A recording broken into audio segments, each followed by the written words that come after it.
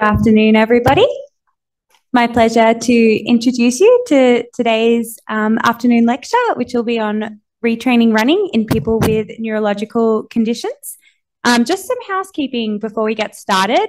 Everybody on Zoom, if you could make sure you've got yourselves on mute, that would be great. And we're taking questions today in the chat function. Likewise, if you're having any issues accessing anything through Zoom, please leave us a message in the chat function, which will be monitored throughout the session. So it's my pleasure today to introduce you to Professor Gavin Williams. So Professor Gavin Williams is a clinician researcher who's worked in neurological rehabilitation for over 25 years, and he's the inaugural Professor of Physiotherapy Rehabilitation. In his role, he works clinically in the neurological unit as a 0.5 full-time equivalent and in a research role for an extra 0.5 equivalent. Gavin, during his PhD, developed a program to teach advanced gait and running skills to people with neurological injuries and developed the high-level mobility assessment tool, HiMAT, for people with traumatic brain injuries. Since then, he's become a world leader in the assessment, classification and treatment of mobility limitations following traumatic brain injury. He's also been involved in the development of a new classification system for Paralympic athletes, which was implemented at the London Paralympics. Gavin is a fellowship to the Australian College of Physiotherapists, which was awarded back in 2011. So it's my absolute pleasure to pass it over to Professor Gavin Williams.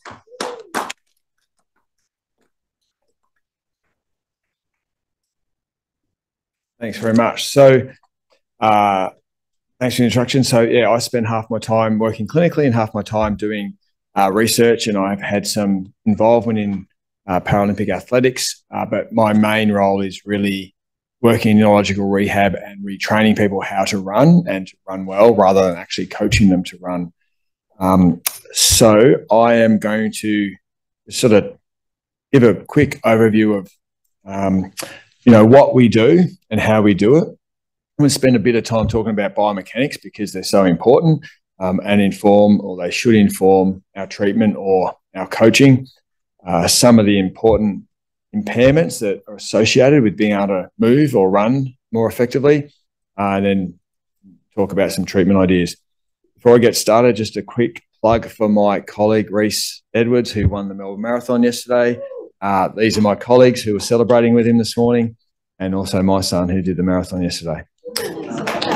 Okay, so this is my scope of practice. So I deal with people primarily with traumatic brain injury, but also stroke and neuro-oncology and MS, anything neurological really. So this is a young kid who got run over, and it's taken him 9 months before he takes his first few steps on his own, and this severe and complex movement problem. And the challenging thing for us as clinicians is working out what's wrong and what we need to treat when there's so much wrong, and it's easy to sort of get lost. And then another 9 months goes by and he's improved quite a bit, and it's sort of nice to think he's improved a lot, but from his perspective, he's still a long way from where he wants to be because, unless he gets back to soccer, he hasn't had a particularly good outcome. This kid who was also in a car accident on the way home from footy training, he had virtually no movement in his left side. This is typical for us. It would take 2 or 3 people to get him on his feet and get our patients walking. And then, over time, they make significant improvements, and some people get back to sport, and some people participate. But people move differently. They have lots of different problems, and that's been the challenge. And the focus of our research over the last 20 years is working out, what do we need to treat and how we should treat it. Come on, get going, mate.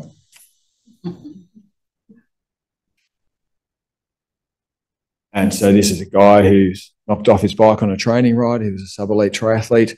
And so for him, obviously, getting back to running and swimming and riding is very important. And it took us a few years, but he got back to doing short course tries. So rehab's a bit of a black box, trying to work out exactly what we should do and how we should do it. And there's lots and lots of research in how you treat people, how to walk, and how to go about that. But when it gets to a higher level and running and high level stuff, there's really very little evidence around. So I'll try and not put you to sleep with biomechanics, but they're pretty important. So at the most basic level, the two things that determine how fast you run are how quickly you can take the steps and how long the steps are. Okay. Of course, it helps to be fit and strong, of West African descent, and pump the eyeballs with steroids. But these are the two things that directly determine how fast we walk or run.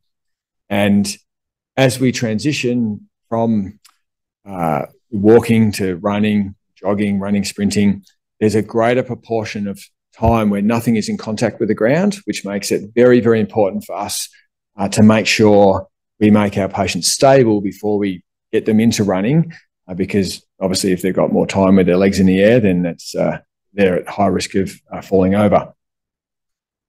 Compared to walking, running is problematic when we want to talk about it, as a researcher, as a coach, or as a physio, because even though there's a lot known about walking, running is a bit of, there's lots of blogs and it's a bit of a cult. People have cult followings, and the evidence about the biomechanics of running is not as good as what it is with walking. So I use a few old references because some of the knowledge has been known for years, but this particular paper, looking at the biomechanics of the hip, then the knee, and then the ankle, is directly comparing what's happening at the hip in walking and then running and then sprinting. And so it helps to know what the joint does and when it does it, so we can then prescribe better exercises and training programs for our patients. So we spend a fair bit of time trying to have a good understanding of what does the joint actually do and what is driving that movement, and how quickly does the joint move, through what range, what muscles are doing what. And I'll talk about that in relation to the American College of Sports Medicine guidelines, which also guide a bit of our practice. We have this concept, though, when we compare walking to running, and walking is a big deal because most of our patients come to us and they can't walk. I'm going to teach them how to walk. When you walk, there's always something in contact with the ground. So walking is your base of support. But when you run and go from jogging to running to sprinting, a much greater proportion of the time, nothing's in contact with the ground. So it's inherently unstable. And so our concept is that your trunk is your base of support. So when I show some elite running later on, what we are after for our patients is a stable pelvis, a stable trunk, because that's the thing that needs to stay still so they can get very quick arm and leg movements from. So there are a few differences, and the key difference really between walking and running is when you're walking, your foot lands in front of you, whereas when you're running, despite all this additional movement in your leg, your foot should land underneath you, both from the perspective when you look from the side, but also when you look from in front or behind. So this is a girl who fundamental problem when you're trying to work out what is going wrong there, when she's wobbling around all over the place. The vertical ground reaction force is the force of which you're working against gravity. Okay, so that means how strong do your extensor muscles have to be to hold you up against gravity. But the AP ground reaction force, which is the braking propulsion force, is probably more important, I think. And so this reference here is old, and it's been replicated a few times, and it's basically looking at the difference between elite runners and normal everyday, Sunday warriors like us. And there's a difference between elite runners and normal everyday runners in their AP ground reaction force, and that means how far in front of their center of mass does their foot hit, or how far in front of their body.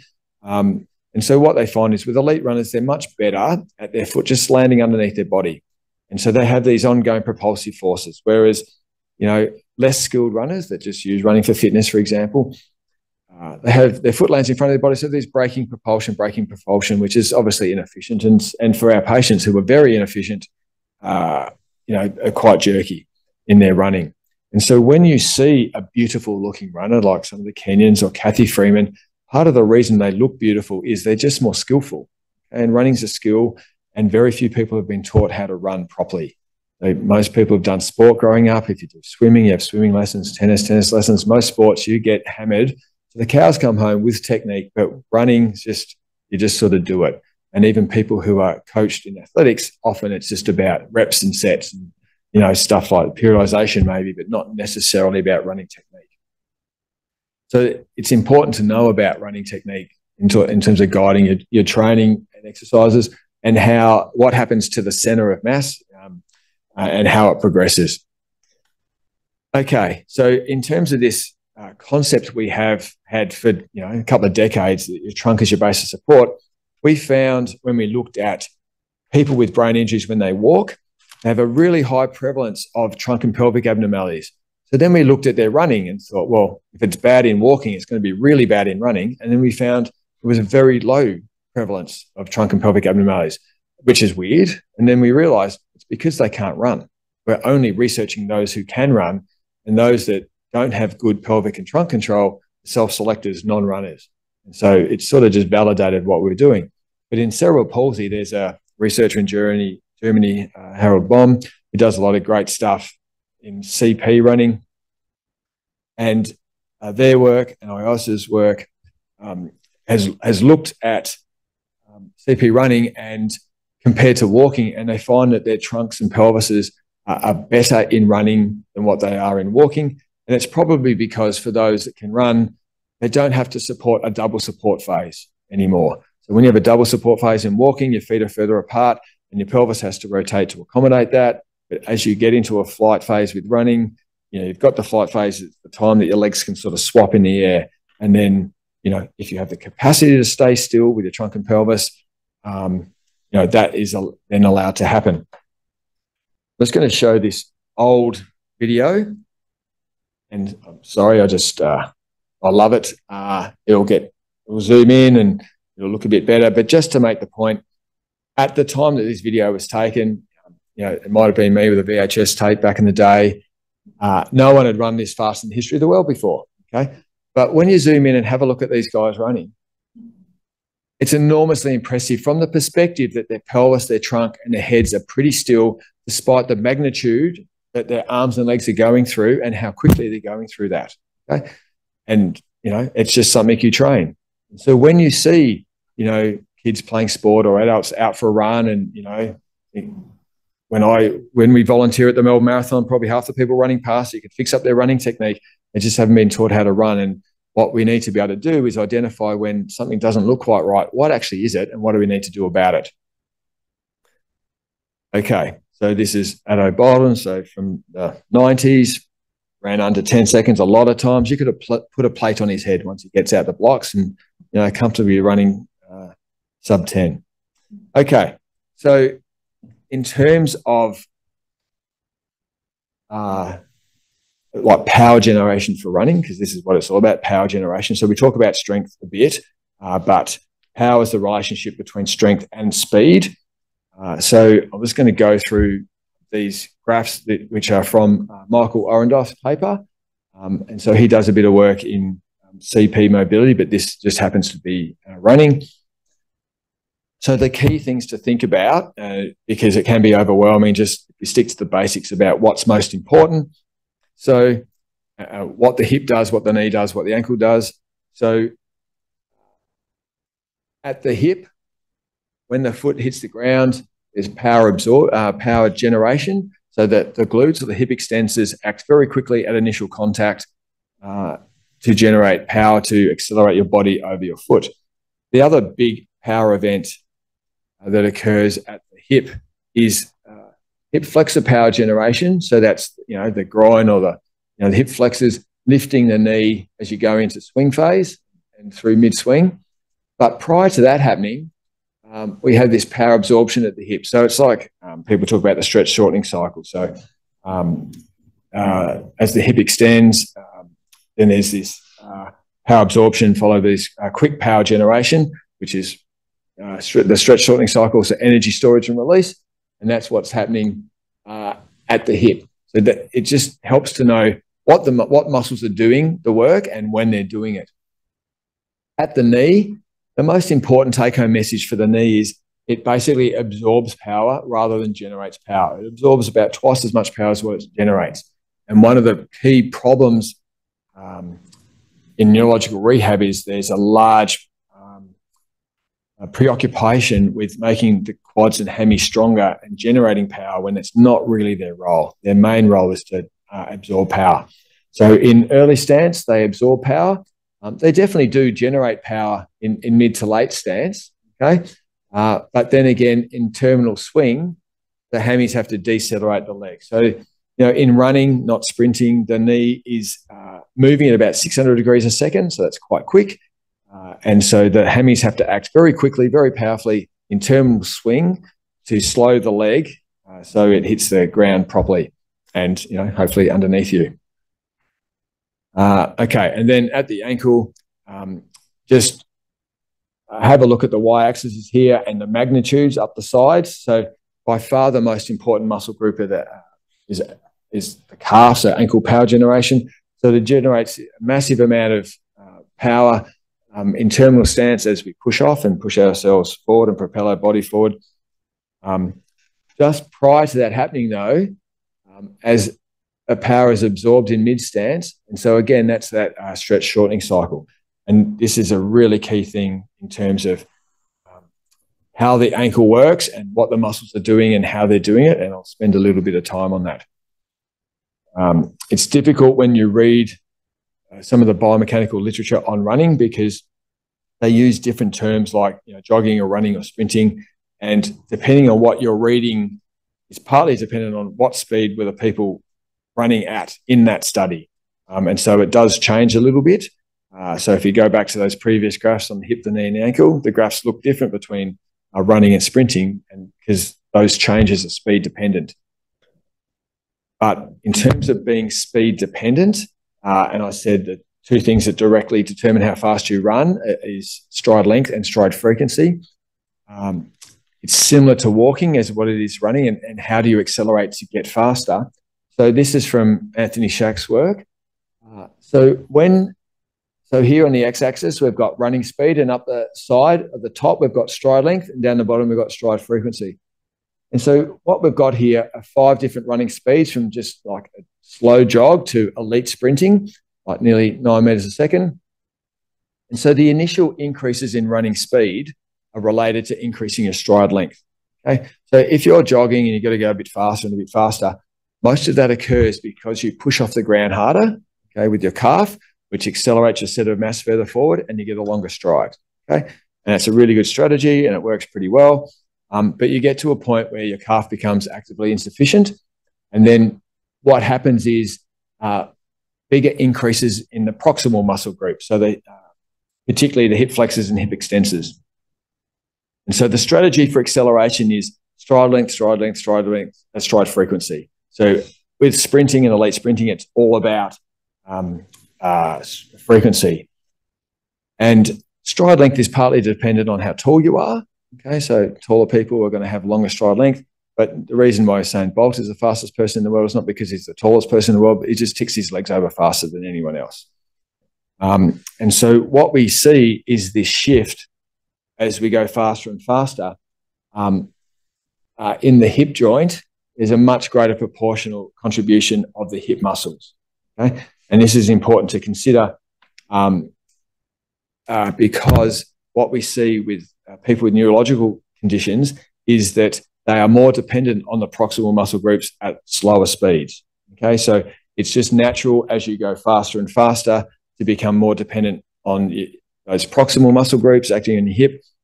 But it just so happens that people with brain injury and stroke and cerebral palsy and stuff are using that normal strategy just at a lower threshold in order to get a bit faster, which makes us think, well, maybe we don't want to train people like that the same. Maybe we need to really target the distal muscles. And so we just raise that threshold where they actually, then progress into a proximal strategy. The other thing that's important to consider, the other thing is as the hips work faster and faster, unless we have got really good core stability in that person before we get them going faster, that faster movement is going to throw their pelvis all over the place, particularly when you think about the iliopsoas acting, across the pelvis on the lumbar spine. Another important concept to get across is leg stiffness. So, if you've grown up in neurological rehab like I have, stiffness is a bad thing because say stiffness and you think spasticity. But in elite sport, and particularly jumping sports and stuff like that, leg stiffness and higher leg stiffness is a good thing because leg stiffness is when your body lands, and this is work done by Annie Chappell and Nuala Gibson, who are pediatric cerebral palsy researchers who have done work in running in Perth. When you land, your leg bends and then your body passes over your foot and then you push off. And how much your leg bends and straightens is called your leg stiffness. Okay? And people who are higher performing have higher leg stiffness. So they're better at getting on and off the ground. And, if you want to run fast, you want to get on and off the ground as quickly as possible.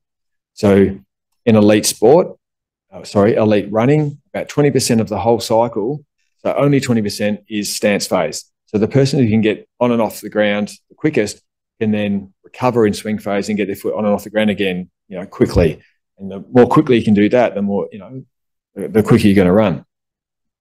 So in terms of leg stiffness, one of the key things is the Achilles tendon and, the musculotendinous unit. So the role of the Achilles tendon in walking and running is to store and release energy.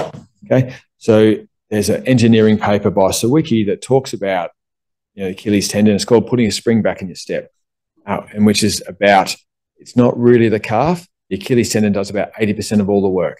Okay, so the role of the Achilles tendon is to act like a spring. So what we want is a calf that lives on top of the Achilles tendon just to be strong enough so it doesn't deform. It's almost isometric in nature, and if it doesn't deform, so the muscle fascicles don't lengthen, then energy can get stored and released in the Achilles tendon. And our orthotic and prosthetic colleagues know this well because, these new age carbon fiber AFOs or the cheetah running blades, they're all about energy storage and release. That's why, they're made out of carbon fiber, not polypropylene like, we've had for 30, 40, 50 years, because they have these energy storage and release principles like a pole vault has. And so, the prosthetists know it, the orthotists know it. What we need to do is come up with exercises that actually help restore the normal muscle tendon function acting at the ankle joint. And, I bang on about the ankle joint because it's so important. And then hopefully if we can make the ankle function better, we can just put a lid on the compensation strategies that are going on proximally, so people are more efficient in the way they move. This is from some Sue Morris's work. She's also in Perth and was one of Annie and Nuala's supervisors. So this is in developmental coordination disorder. And what they're looking at here is from walking to fast walking, running and sprinting, and A2 and H3. So that's push off compared to lift off. So you probably know with people who are having trouble walking, they don't push off the ground effectively. So, to get their leg forward, they lift their leg off rather than they push off. And so what this is just showing is what I was saying before, is that as you go faster, you are more dependent on your proximal muscle groups. But what happens to these people with DCD here compared to the healthy controls is that they're more dependent on those proximal muscle groups at lower speeds. We looked at recovery of running in a group of our patients with traumatic brain injury. And so we just followed them up over 6 months, and we were doing all this ballistic training with them. So this is an uncontrolled study, just observation, just seeing what actually changed over a period of 6 months. And so we've got here, traces for the TBI cohort before and after. And then I don't know why that's red and that's not, but that grey line up there is the healthy controls. And so basically what happened over time was nothing changed at the hip and nothing really changed at the knee. But we saw this big improvement from the solid line to the dashed line at the ankle, which was pretty good because that's what we were trying to do. And so this is, sorry, I can't remember how many, 40 odd, I think, people with traumatic brain injury. Okay. And so we got that improvement, which is nice, but we still got to work out, well, what actually changed. So we got what we wanted, but we haven't yet determined how we got it. So we got that improvement in ankle power generation. And that was great to find, but you can get more power because it's supposed to act like a spring, like if you want a ball to bounce higher, you just throw it into the ground harder, okay? We don't want that. We don't want someone to slam their foot in the ground harder because you're going to probably get a stress-related injury. So what we found was they weren't throwing their foot onto the ground harder in order to generate more power. So that absorption phase didn't really change. But what did change was the power generation phase that happened after it. So we've got to work out where did that power come from. So power is the relationship between the joint angular velocity, or how quickly is the ankle plantarflexing, and the joint moment. Okay, and so what we found is that improvement is partly related to the joints moving more quickly, and we were definitely training them to move faster. That was the whole point of it, and the joint moment increased too. But it was only a small increase, but it did increase. It wasn't yet back to close to normal like this was. The vertical ground reaction force, what we were looking at here is, again, did they throw their foot onto the ground? Did they load harder? And that's how they got more energy return. So no, they didn't. So that's nice to know.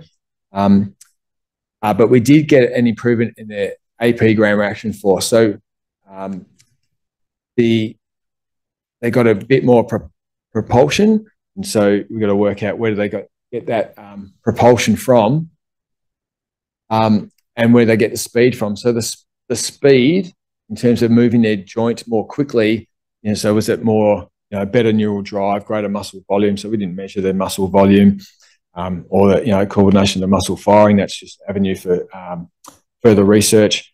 But then there's also, I was going to also say, like we know that weakness is the main problem for most adults and kids with neurological conditions.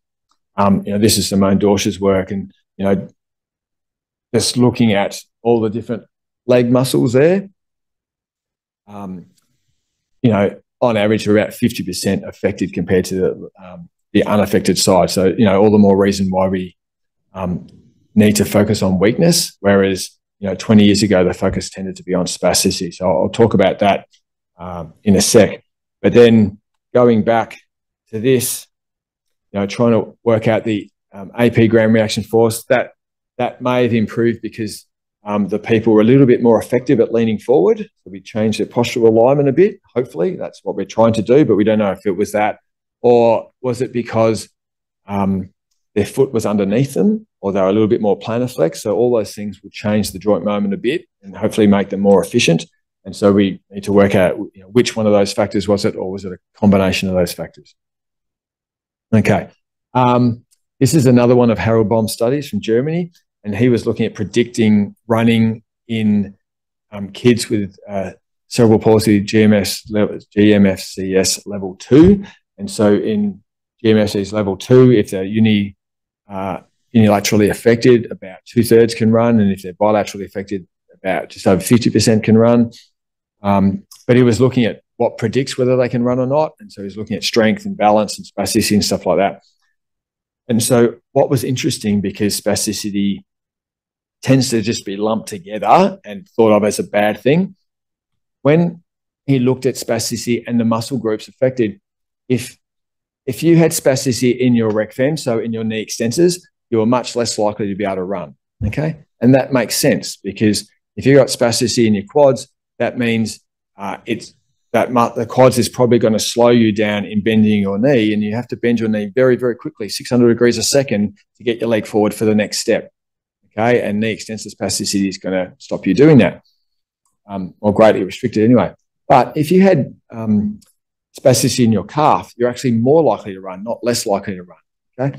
And it sort of makes sense, because as long as you have medial lateral stability at your ankle, a bit of spasticity in your calf is just going to enhance that natural spring-like mechanism that we want out of your calf muscle anyway. So you need to be very careful when you think about your patient or your athlete, they have a bit of spasticity, should you intervene or not? Okay, so same thing applies to people's arms. So, when you walk, you want your arm down by your side swing, and when you run, you want a short arm. A long arm is a slow arm when it comes to running. And I know of a case for an Australian runner, and she was world and Olympic champion, and she had a terrible dystonic arm, but did get injected and which very effectively stopped her arm, coming up, but she couldn't run as fast because, she had a long arm and that was no good for her running. So you need to make decisions around spasticity very carefully if you're thinking about athletic performance, because it's not, one size fits all the muscles are important, because they're not. And some of the movements are speed dependent, and spasticity, the effect of spasticity is also speed dependent. Okay, so one of the other things we rely on is the American College of Sports Medicine guidelines for resistance training. So there are two main aspects to these guidelines. One is what people are most familiar with, I suppose, is the heavy resistance training. So heavy resistance training is that type of strength training where you're doing low reps, low sets, and high load. Okay, it's without doubt the most effective way of making someone stronger, so it's not controversial. But another part of the guidelines is about task-specific resistance training, and you do task-specific resistance training to improve function. You do heavy resistance strength training to improve strength, whereas you do task-specific training to improve function. And this is also very well established in healthy, able-bodied and elite populations, but just not so well applied to neurological populations.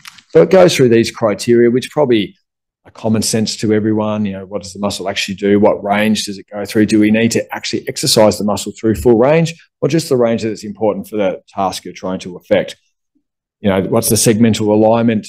And so it's not just the range that's acting on the knee, but what's actually happening at the ankle and the hip at the same time, stuff like that. And of course, the load and intensity and stuff is important too. But our elite colleagues are so well developed in their task-specific training, and that's one of the beautiful things about being a physio strength and conditioning coach. You can just, they specialize in sports, and so if you look at a guy like this, to give you a weird example, you may not have seen, strength training like this before, but it's unsurprising when you see him train to think his sport might be moguling, okay? And so when you go back, that makes sense, okay, when you think about what he's trying to achieve, because this is probably not going to help, like slow, heavy resistance training, given the speed demands of the task.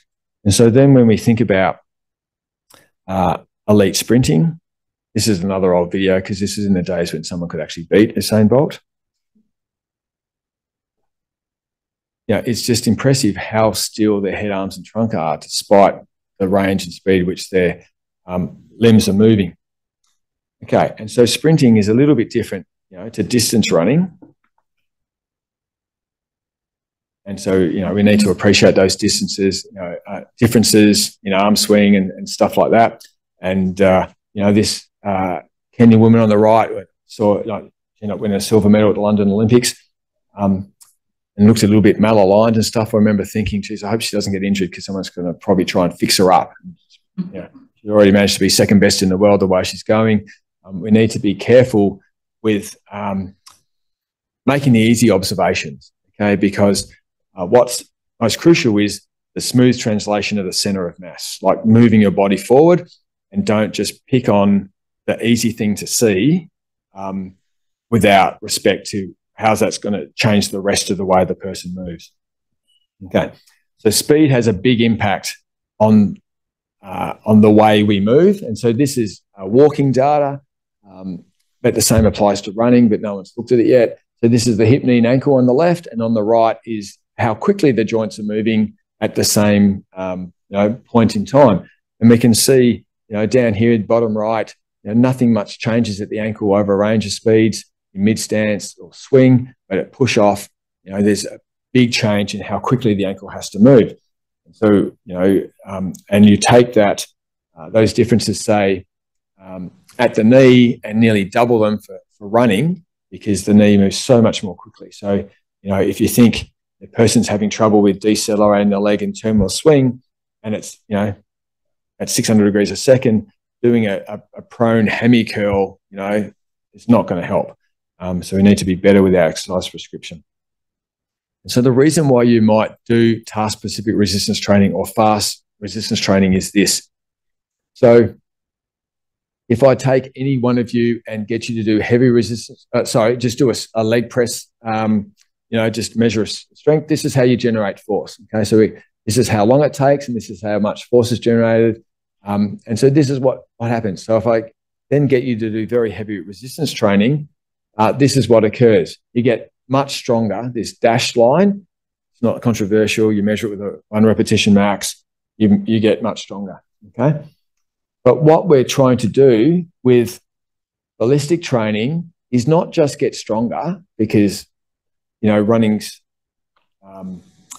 it's about how quickly you move. It's not a maximal strength activity. It's not the strongest person that wins the race. It's the person who can turn their arms and legs on more quickly. What we're trying to do is not change how strong someone is, but how quickly they can generate force, okay? So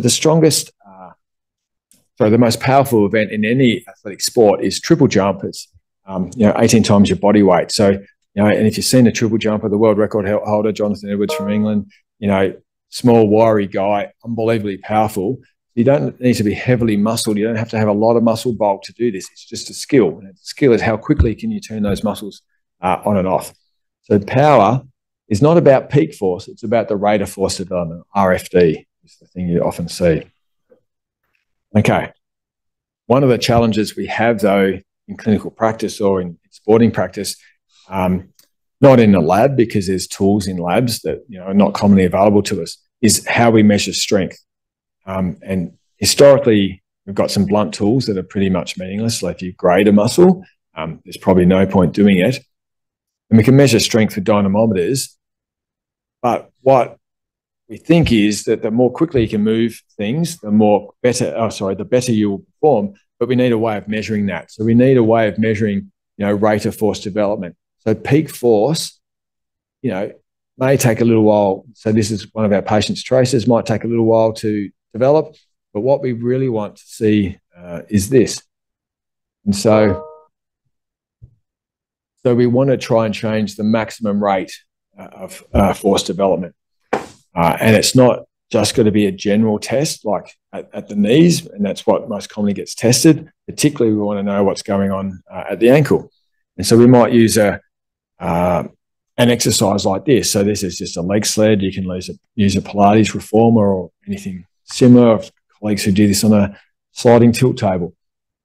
Okay, so this is one of our EPs just hopping, and at this inclination, it's probably about, 40 or 50% of body weight. So it's not a heavy load. And then one of our young girls who's had a brain injury, now she thinks she's going okay because she's hopping on her affected leg. And it's fast and it's sort of ticking some of the task-specific boxes, but we know that people compensate with their proximal muscle groups. And so if she continues doing this exercise like this, she's going to just further strengthen her hip and knee muscles and not her ankle. And so if we try and make it more specific, this is the same thing again. Now she's about to swap to her left affected leg. She just can't do it when we tell her to try and not use her knee and just isolate the ankle. And so I think as therapists and coaches, once someone reaches a threshold of strength, we're pretty good because it's pretty easy. We know how to load someone up, but we need to also know how to unload someone to get what we want. And in this case, we need to unload her. And probably the easiest way on this machine is just to drop it down lower, okay? And work out, the range that she, her training range and the rules for progression. So put it down lower so we can actually get the ankle and not have the knee kicking in to help out. And there's multiple ways you can do that, like on a leg sled or a Pilates reformer. This is a guy with, a lot of trouble with distal weakness. Okay, you don't see people run like this very much. But pretty severe accident. It's taken him a couple of years to get to this point.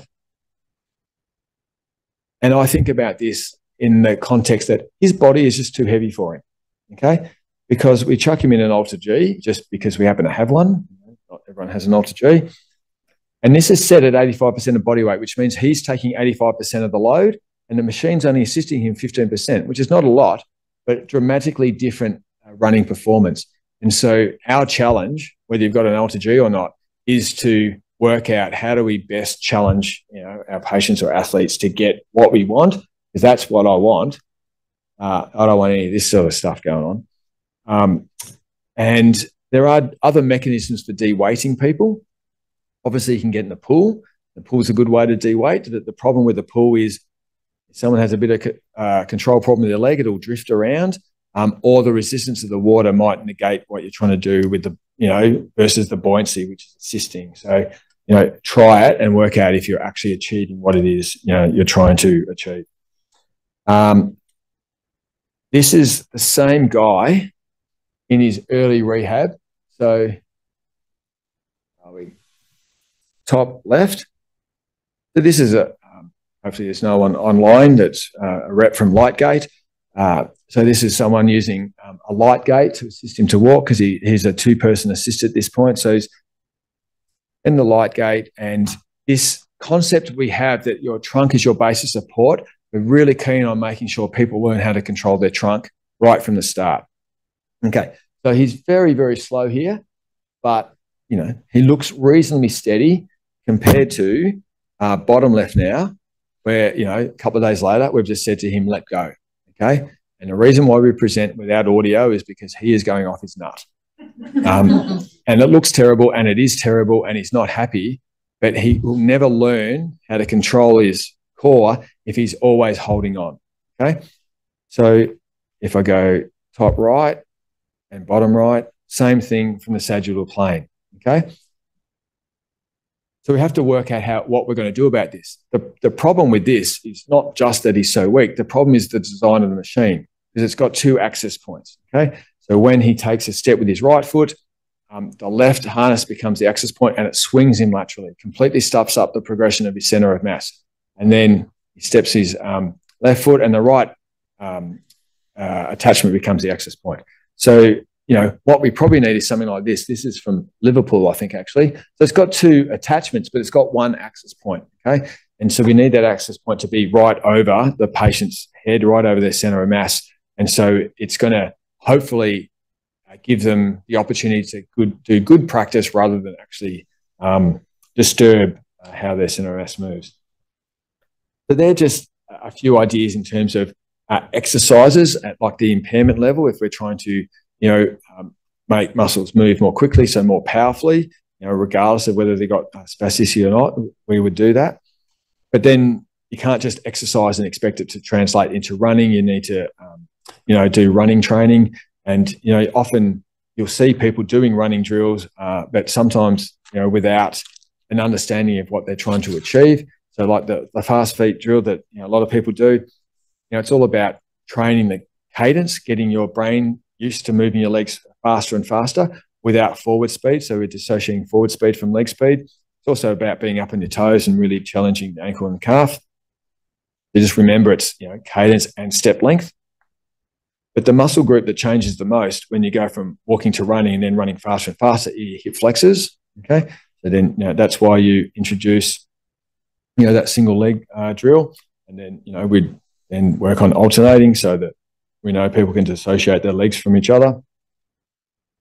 But we also know that in terms of running faster, those initial changes are about stride length, and so that's at a more high level. You might do some bounding type drills. So people do these drills, but we probably need to be a little bit specific as to why we do them and how we do them. And a key thing about banding is how quickly do you get on and off the ground? Because you've got to remember it's about leg stiffness is what we're trying to train. Get on and off the ground more quickly without bending too much and then having to recover. Okay. Claw exercise for anyone who's done that. This is one of my guys with a terrible demonstration of how you do the claw. So it's another old dark video. But I mean, this guy couldn't run for 3 years and now he's doing 5K fun runs regularly. And we just need to make sure here that he's using his iliopsoas for hip flexion and not recruiting his rec fem, because it's such a common thing we see in our patients. Now, we'd also use TheraBand or TheraTubing or a cable for an exercise like this, because it has two benefits. One is the fast hip extension power generation when your leg's in front of you, but then the overpressure in the end of swing phase to help the leg come out more quickly. Okay, so they're just a few training ideas. So just to finish with, in terms of advancing your clinical practice, treatment or coaching to improve running, I think it's very important to have a very good understanding of biomechanics, what the joints are doing and what the muscles are doing, acting on those joints, so we can be as specific as possible with our interventions. Despite all the impairments associated with movement, so balance, spasticity, weakness, motor control, strength is the key impairment that we need to spend more time on. We don't disregard the others, but the strength is a key thing. But we're not after a uniform improvement in someone's strength or a general improvement in strength. We want to be very specific in the muscles we target and how we target them. There's some we want to target, concentrically. Others we want to just target the eccentric aspect of their performance. So be very specific with your exercise prescription, but also your selection of the running drills you do. And then other things to consider, I haven't got time to talk about, but AFOs and stuff like that, because there are some AFOs you can use as a training tool, to give someone the feeling of what it's like to get on and off the ground more quickly and help them get the feeling of an understanding of energy storage and release, because that's what some of these carbon fiber AFOs are designed to do. And be very careful with your spasticity interventions, because, there's some people that like to inject, and, the joke is that if the only tool in your toolbox is a hammer, everything looks like a nail. And just because there's spasticity there doesn't mean it needs to be, addressed. You've got to work out, is it impeding the function that I'm trying to improve? Thank you.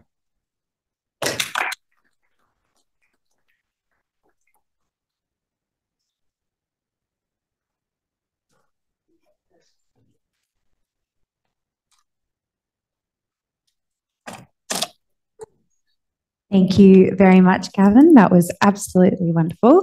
We've got time for a couple of questions. Is there anybody online or in the audience?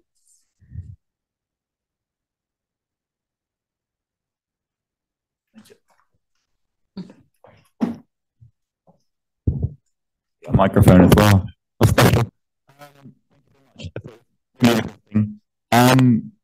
With regard to resistance training, it's really weird healing yourself back with this, isn't it? With the resistance training, you obviously mentioned the gains that can come with kind of standard resistance training, kind of big weights, kind of big strength gains. Then you had the gains that come with your ballistic resistance training, so not as big strength gains, but more specificity. Is there an argument for having kind of the best of both worlds? You want to have some kind of big weights for those strength gains and also some kind of ballistic training for the more specific, or would you? Yeah, it's a good question. The literature says you should not do ballistic training until you've done strength training first, okay? Because you will get either very, very sore or injured, okay? So you need to have a base of strength first, okay? Which I think most people have by the time they get to this point. But then, and probably your question gets towards periodization. So, you'd have the off season where you might start to go into some heavier training and then, transition into some ballistic training. So yeah, I probably wouldn't think about it in terms of doing a bit of both together. It probably comes to, do some strength training first, and then as you become more competent, get into more ballistic training, but then also the periodization throughout the season. Yeah. You definitely need to have a base of strength first. It's probably a little bit less relevant for the people you've seen, because most of the stuff that elite athletes would be doing would be full body weight, okay? Whereas what you've seen here is normally sub body weight. They're laying down on a leg sled or Pilates reformer, so it's only a proportion of body weight. So we don't really have a issue with delayed onset muscle soreness and stuff like that.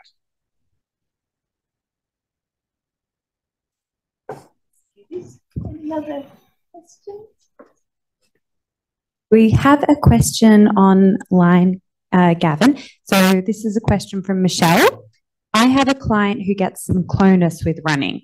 Can you suggest some ideas for how to work around this? She's great at walking now and has significantly improved strength since the original incident. She was right hemiside hemiplegia initially. It's probably one of those things you need to see. So if they get clonus in running, I assume that means that you can see the leg shaking after push-off, like through swing phase, and depends if it matters or not. The things we would do is sometimes we use a light spring-leaf AFO, sometimes we use an ASO. My first priority is, do they have a stable foot on the ground? We can't have people rolling their ankles and getting injured, so do they have a stable foot on the ground? So do we need to tape it, or do we need an ASO or some sort of sports ankle brace to give them a stable foot on the ground? And then the key thing after push-off is, a quick and smooth transition into hip-knee flexion, but that is also assisted if you get, some people call it like an ankle snap, just to get the toes up as quickly as possible in that transition back into swing phase. So I 10 years ago, I would probably say, oh, you get injected, but now maybe not. Okay. One of those guys I showed, as a young kid, was a footballer. He got back to playing footy, which is, pretty incredible given he had a complete hemi, had nothing in his arm or leg for a while. At 2 years, he was back winning the club time trials, and then played the following season. And he would have a bit of a hyperextending knee sometimes when he walked and didn't concentrate, but it didn't impact him running at all. And his physio, he was a few hours out of Melbourne, organised for him to have a Botox injection because she was fussed about his knee hyperextension. So he had an injection in his calf, and it basically, he could control his knee if he slowed down and thought about it, but he didn't care. It didn't fuss him. So he got injected, and then he was coming third or fourth in his time trials, and he was crushed. So the spasticity just did not matter for his fun. Like, he could run, he could kick a foot, he could do all those sort of things, but the person was more fussed about his walking, which was not his goal. So this intervention has to be very specific and takes a bit of time to think through. Thanks, Gavin.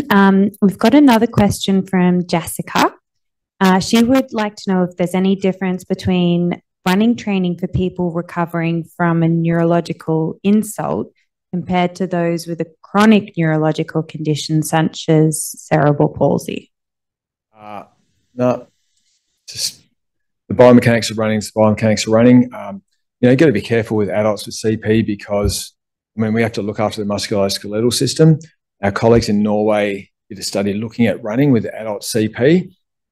They had an 8-week intervention, and they wanted to do it for longer, but they didn't have the funding. And they did this mixed methods study. So they did the intervention, and they looked at their outcome measures that they're working on. But then they did these interviews with the patients, and the patients said, these are community dwelling, ambulant people with cerebral palsy, some of who could run.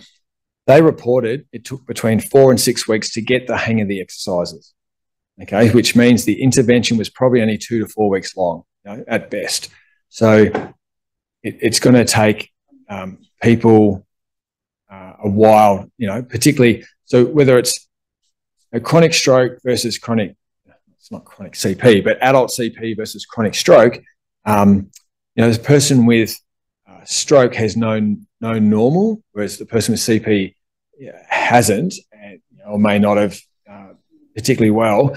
And so, it's a bit more difficult, and might take a bit longer because it's weird, to do something like this if you've never done it before. So, you have to have the confidence to persist, and as a therapist, not get bored. I've done this for a while. I'm getting bored. The patient's getting bored. Let's do something else. No, stick to your guns. This is the biomechanics. Doesn't matter what your diagnosis is or your chronicity is. This is the biomechanics. This is what the muscles do. These are the best exercises or intervention to try and address that, and just stick to it and persist. Brilliant. I love that. We've probably got time for just one more question, but I can see there's heaps online. We might be doing a follow-up lecture for all the physios online through the Australian Physiotherapy Association, and we'll see if we can link that with CPSARA as well. But our last question is from Jess, and she's asked, what would you say to a neurological patient who wants to start running training or practice in order to improve their walking speed? Are these things better trained separately? No, the running is a progression of walking. So, walking has a ceiling effect. Like, you can only walk so fast before it's natural to get into a run. For the vast majority of people, by doing this high-level training, their walking just naturally improves, because the three most important muscle groups for forward propulsion for walking are the same muscle groups, for running. But we do have a subgroup of people who run better than they walk. Okay, and it's probably got to do with the double support phase and trouble with their step length, which is messing up their pelvis. So there are a few differences, but it's just, for those people, for me, it's just about improving their mobility. And for most of them, vast majority will walk a lot better as a result of doing that sort of training. And the training is a continuum. You start at might be 10% of body weight for someone who's having trouble walking, and then it's full body weight for someone who's progressing into running. Wonderful. Well, thank you very much, Gavin.